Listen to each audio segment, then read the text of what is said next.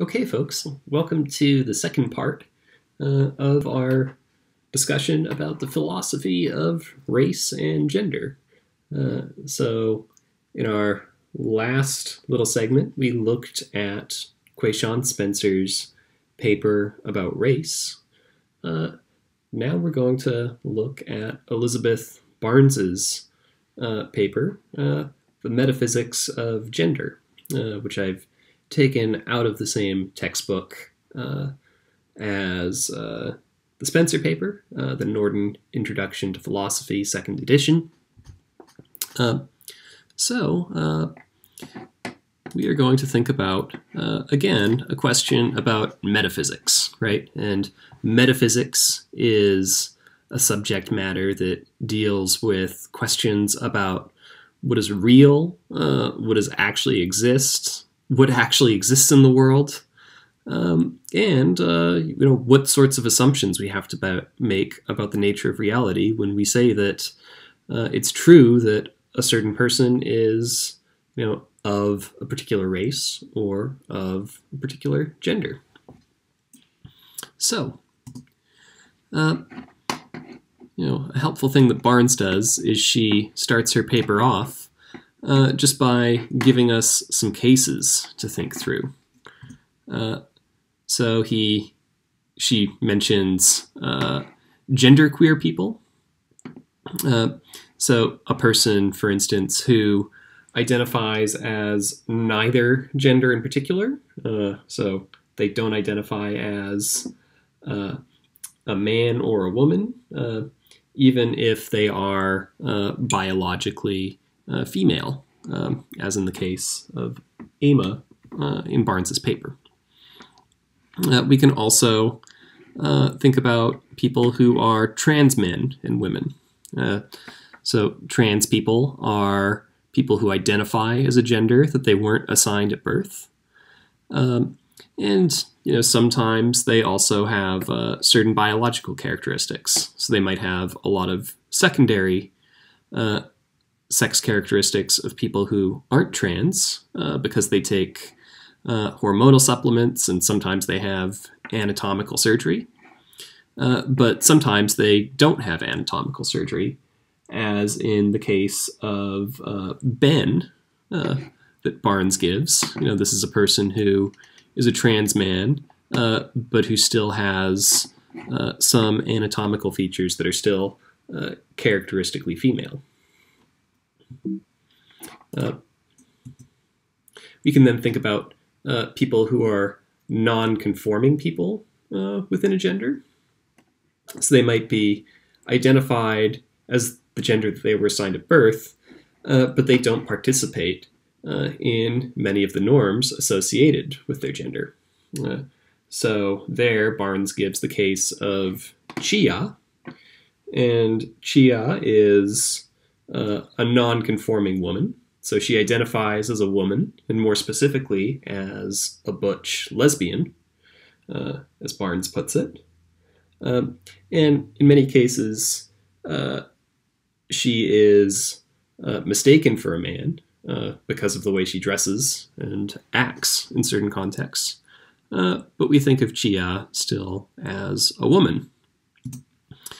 And then the last case that Barnes has us think about is a person with androgen insensitivity syndrome. So this is one way of being an intersex person.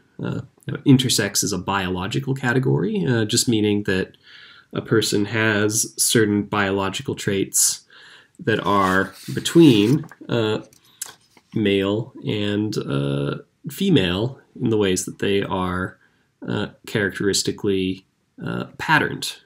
But in the case that Barnes has us consider, it's a person who has typically female sex characteristics, but who has XY rather than XX chromosomes. So the thing that Barnes points out here is that we need to make a distinction between sex and gender. The really simple view of sex and gender is just the view that women have XX chromosomes and men have XY chromosomes, and that's all there is to it. But as we've already seen, Barnes points out that biological sex is complicated. So while typical biological males have XY chromosomes and higher levels of testosterone and testes, and while it's true that typical females have XX chromosomes and higher levels of estrogen, and not to mention progesterone, and have ovaries, it's also the case that these traits are combined in different ways. So in the case of somebody with AIS, that person has XY chromosomes and testes, but they also have higher levels of estrogen and externally, visually, more characteristically female traits. So a case of somebody like Dina, who has AIS, raises a bunch of complications for the view that sex is just a matter of chromosomes. Because it would seem that Dina is a woman. At least that's how she's identified. That's how everybody treats her. You know, she would never think to use a men's bathroom because she spent her entire life using a women's bathroom, and everyone's been fine with that.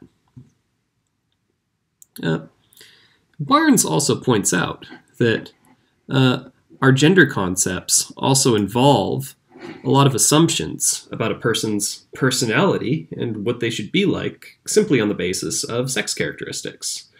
So the idea is that there's a certain kind of social significance that we place on a person's falling into a certain biological category. You know, so it might be the case that these gender differences get sort of turned into roles. So the thought here is that people tend to think that certain gender differences can be explained in terms of sex difference. So, you know, we start making assumptions about people about whether they're nurturing or whether they talk a lot or whether they're emotional or good at abstract reasoning, just on the basis of whether they have male or female secondary sex characteristics. You know, we don't do this to people when it comes to, you know, a person's having, you know, brown eyes rather than blue eyes, right? And Barnes suggests here that sex differences are often overblown when we try to explain the difference between different kinds of people. So it's just an overblown claim to think that, you know, men are always logical and women are always emotional, given that everybody falls onto a spectrum. And even if there are some biological differences, they might be a lot less significant than we take them for. So if you consider the example of height, it is true that men on average are taller than females. So when I say males are taller than females, I mean on average, but not by a lot, right? You know, the average man, I think, might be like 5'10", and the average woman might be like 5'5". So that's not a huge height difference. And we can also realize that there are plenty of women who are taller than plenty of men. So there are plenty of women who are taller than the average man. There are plenty of men who are shorter than the average woman.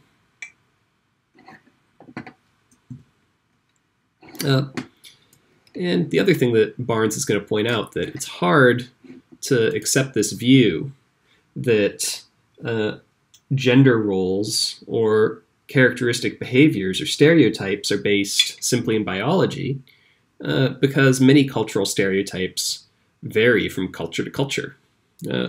So it might be thought that, like, pink is a feminine color in 21st century North American society, but there might be other societies where that's not the case. Or, as Barnes points out, in 19th century England, it was thought that men are more emotional than women. And in fact, they thought that it was a superiority of men, that they had more depth of feeling.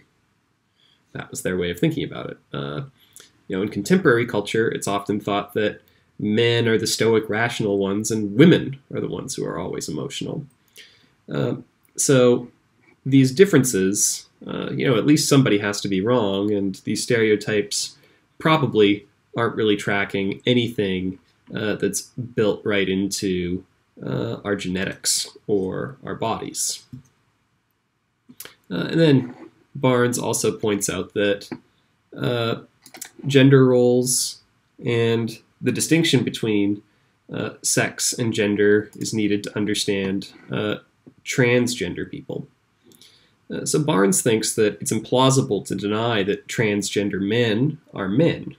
And the way that she puts it is that it's a confusing claim, and it's possibly inconsistent with other things that a person thinks.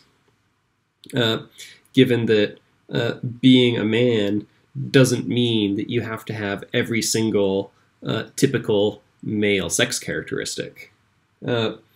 And she thinks it would be implausible or inconsistent to deny that a transgender man is a man, but to assert that Dina, somebody who has AIS, androgen insensitivity syndrome, is a man. So that leads us to a question, right?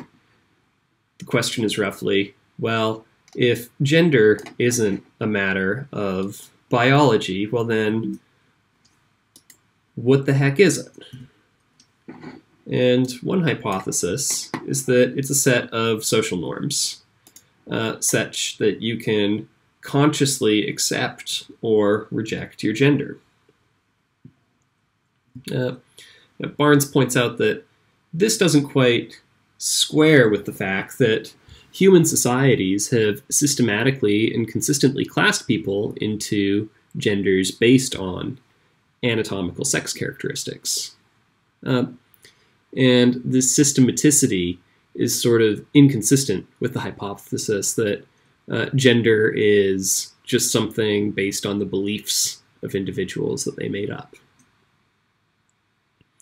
So she says, in order to work out a theory of how gender might be a social phenomenon, you might take two different ways of thinking about it. One is to say that gender is determined by your own internal sense of yourself.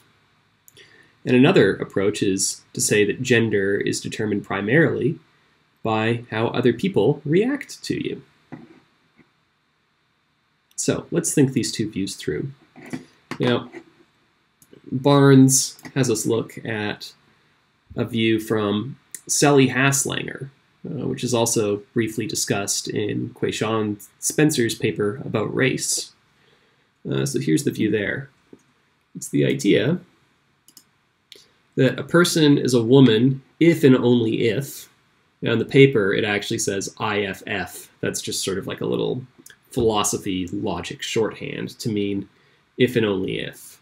But it's basically saying that in every case somebody meets the three conditions that we're going to look at, then they always count as a woman.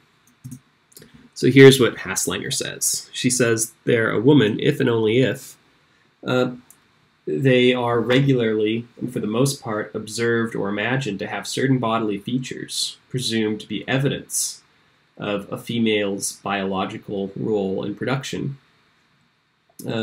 So if a person is observed or imagined to have, say, a uterus or to have breasts, then that means that they are going to be perceived to have those bodily features. Two, that S has these features marks within the dominant ideology, so like the gender roles and sort of like the normative concepts that we have for each other, as someone who ought to occupy certain kinds of social positions that are, in fact, subordinate, and motivates and justifies S's occupying such a position. And then finally, the fact that S does satisfy 1 and 2 plays a role in that person's systematic subordination in society, i.e., along some dimension, S's social position is oppressive, and S is satisfying 1 and 2 plays a role in that person's being subordinated. So the idea here is that gender, so somebody's gender, like being a man or a woman, is the social significance that we attach to a person's being a member of a certain sex. But Barnes has some worries about this view. For one thing, she says that this theory would suggest that a trans woman who doesn't pass as a woman, that is, maybe people are aware that this person doesn't have the ability to reproduce, means that they do not actually count as a woman. There's still a question if this person passes as a woman with some people, but not as a woman with others. Another strange consequence of this view is that it says that women would not be women if they weren't oppressed, because on Haslanger's view, being perceived as a woman plays a role in that person's systematic subordination, is part of what it is to be a woman. So Barnes gives the example of the Amazons in Greek mythology, who were like a powerful class of warrior women. Well, they aren't oppressed, so therefore they don't count as women. Maybe Haslanger is actually fine with this view. She actually does say that what we would hope for in society is that people are not perceived or made subordinate on account of the bodily features that they have that play a role in reproduction. So, in a perfect world, nobody would have a gender on Haslanger's view. They would just be people, as it were. So, if we get rid of this externalist view of gender, how others perceive you, you might go for an internalist view of gender, which is going to say that what makes you the gender that you are? Is it just that you identify with that gender? So whether that be identifying with the gender man or woman, or whether you identify as genderqueer or agender.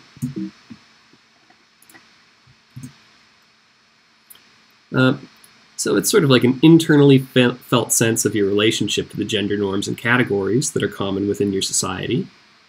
But Barnes worries about this view as well, that it's hard to establish that all members of a certain gender are having the same experiences as other members of that gender. So is it the case that every man has the same internally felt sense of what it is to be a man, or that every genderqueer person has a particular internal sense that's different from that which is felt by agender people?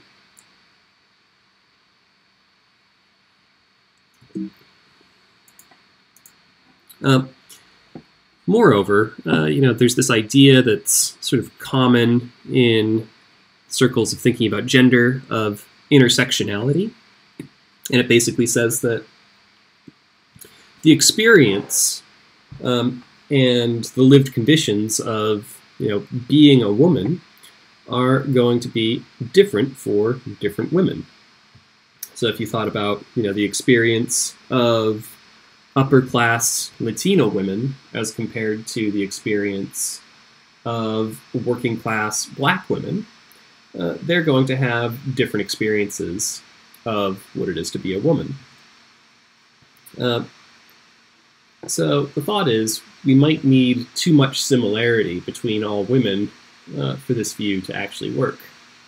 Barnes also points out that it implausibly suggests that women with severe cognitive disabilities aren't really women.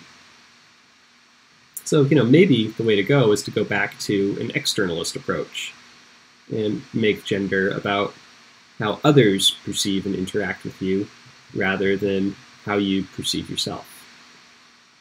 So just to sum up, Barnes rejects a simple, straightforward identification between biological sex and gender, but she finds problems, or at least complications, with both internalist, how others perceive you, and internalist, how you perceive yourself, accounts of the social construction of gender.